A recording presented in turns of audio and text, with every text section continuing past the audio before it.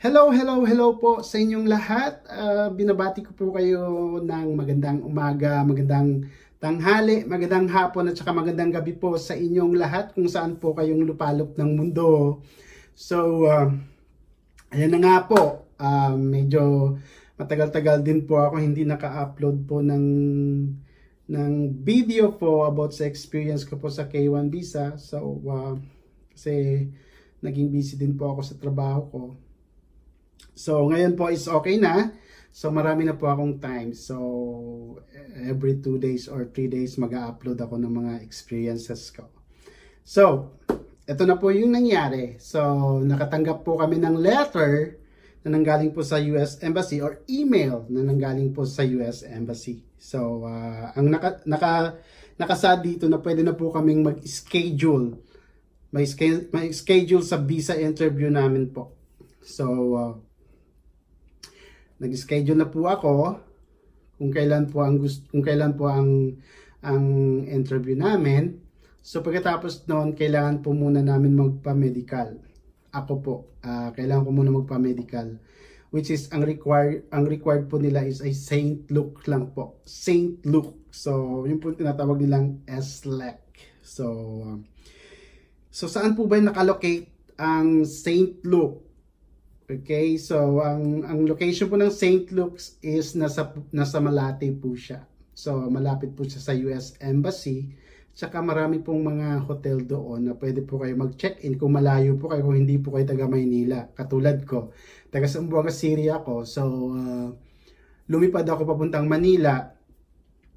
Tapos pumunta ako sa Malate. Tapos naghanap ako ng mumurahing hotel doon. So, nakahanap naman po ako ng murahing hotel doon. So, okay naman yung facility. Mabait naman yung mga employees doon. So, satisfied naman po ako sa pag-i-stay ko doon. So, pagkatapos noon, nag-online po ako para mag-register po or magpa-appointment po ng medical ko po sa St. Luke's. So ano po ba ang ginawa ko? So pumunta po ako online. Nag-online po ako at tinype ko lang po yung www.slec.ph US registration index.php or pwede din po www.slec.ph. Okay? So, pag in-enter nyo po yun, or in-okay nyo po, automatic po yung lalabas po yung ng St. Luke's. So, may pipilapan kayo doon. Automatic agad yun, may lalabas na. Ganito po yung kalalabasan niya.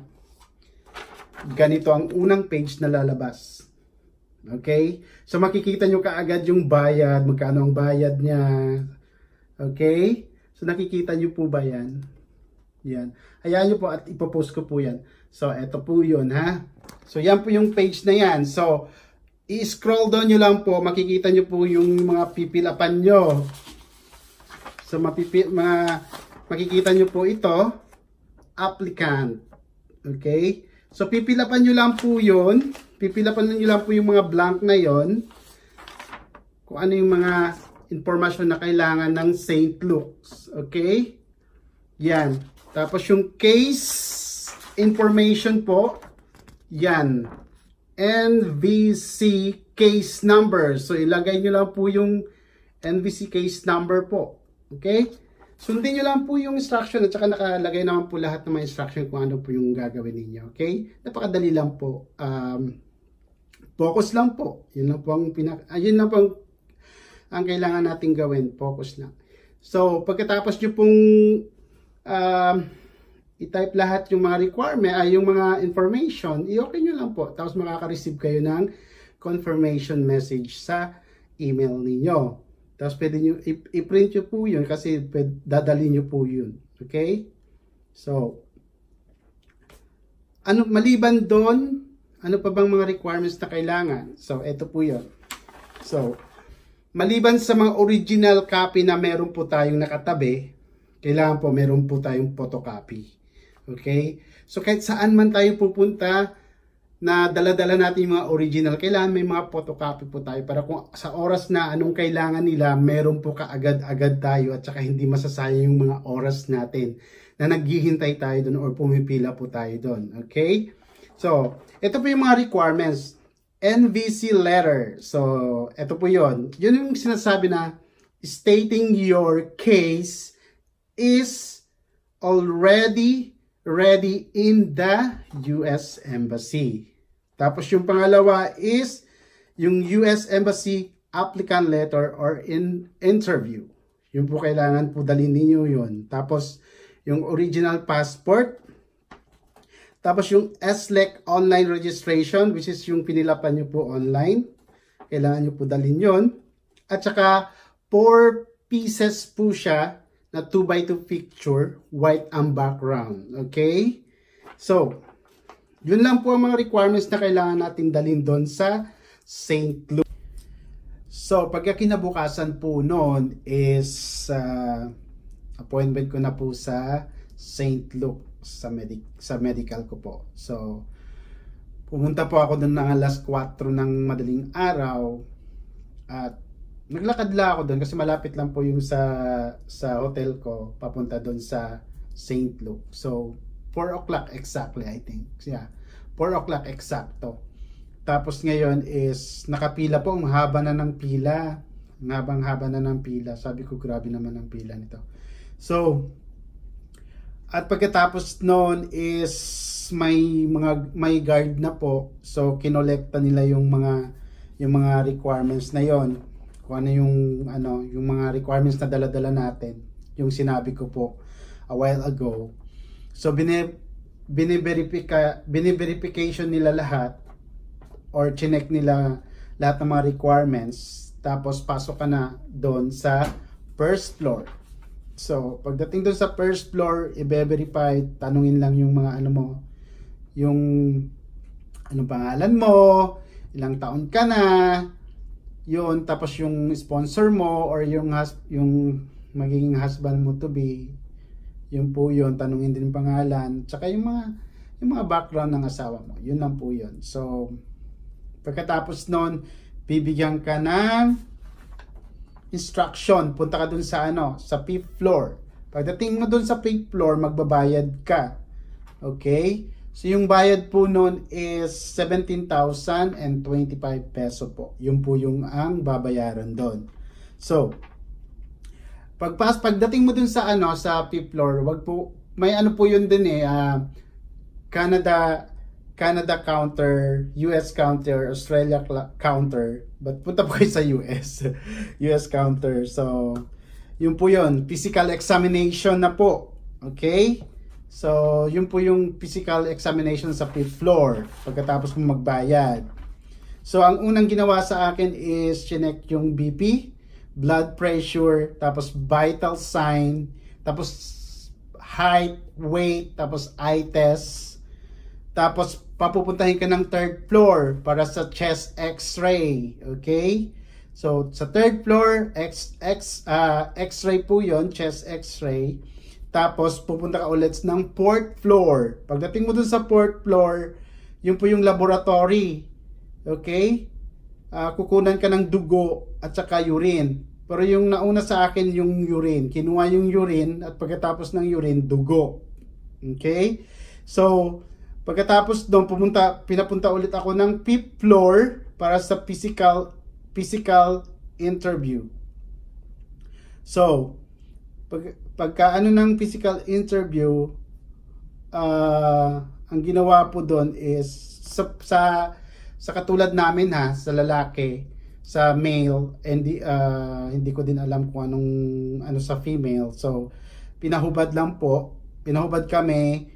So kung meron ka underwear or boxer short, hindi nila ipapahubad yun na hindi ka hubot-hubad talaga, hindi. So titingnan nila yung skin mo, kung ano meron dyan, kung may mga anek-anek chiwa ba dyan, ganun. Tapos tinanong to mga tattoo ko. Okay? So ito yung mga tinanong kung anong meron sa katawan ko, ano yung mga anek-anek chiwa. Okay naman, tinanong lang o ilang taon ng mga tattoo ko. So matagal ng panahon. At pagkatapos noon, pinapunta ako ng second floor para sa immunization. Sa immunization interview. So, at pagkatapos noon, in-interview ako sa immunization, tapos binigyan ako ng parang ano ng papel na receipt, something like that. So, at saka pababalikin ako kinabukasan. Okay? So nagtaka ako sa bakit babalik ko bukas, ano yun? Ganun ang ano ko reaction. So, hindi, para ako natakot. Sabi ko, ala, baka may sakit ako or something. Sabi ko, positive naman ako kasi ano naman ako eh. Sabi ko, energetic ako, nag-jogging ako, kumakain ako ng maayos. Sabi ko gano'n, sa sarili ko. Okay? Tiwala kasi ako sa sarili ko, anong mga pinagagawa ko. So, pangalawang araw, bumalik na ako ng ano, ng 8:30 kasi 9 ang ano sa akin. So, pagdating ko doon, pumunta ako ulit ng second floor para sa immunization. Okay? So, wala nang echevereche, basta may tinanong lang sila sa akin. Tapos, yun, dalawang injection lang inano sa akin. Kasi tinanong ako kung nabakunahan ba ako dati. Sabi ko, oo, bata pa ako. Sabi ko. So, ang binigay sa akin na injection is chickenpox at saka sa measles lang. Yun lang po yun. So, yun po yun, okay? Sa 2 days. Tapos punta ako ng first floor ulit. Pagdating ng first floor, may bali releasing na siya. Bali naghihintay lang po ako. Naghihintay ako ng ilang oras talaga. Bali ang tagal noon, ang tagal ng hinintay ko. Parang di ko siguro mga 3 oras ako doon. Parang ano ba to? Sabi ko, ba't wala pang resulta ko? So, yun na. So, pagdating ng siguro mga 3 oras doon, tinawag na yung pangalan ko. So, may binigay siya sa aking CD at saka brown envelope. Tapos yung may siya yung parang resibo, hindi ko alam. So, bali yun ang iano nila sa port of entry. Tapos yung iba isesend nila sa US Consul. Okay?